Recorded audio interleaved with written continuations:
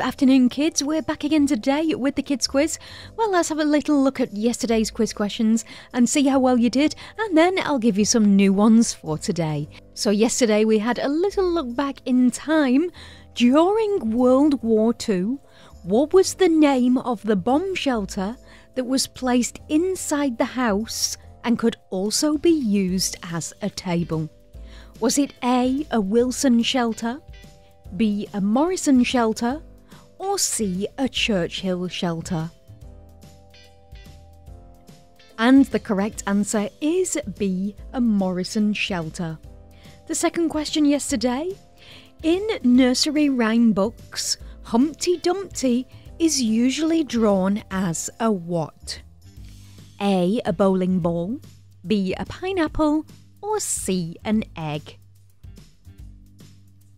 And the correct answer is, of course, C, an egg. Okay, time for some new questions for today. According to an old saying, one of these per day will keep the doctors away. What is it? Is it A, a banana, B, a glass of water, or C, an apple? And the second question for today, which sport is played at Wimbledon? Is it A, cricket, B, golf, or C, tennis? I'll give you some time to think about those.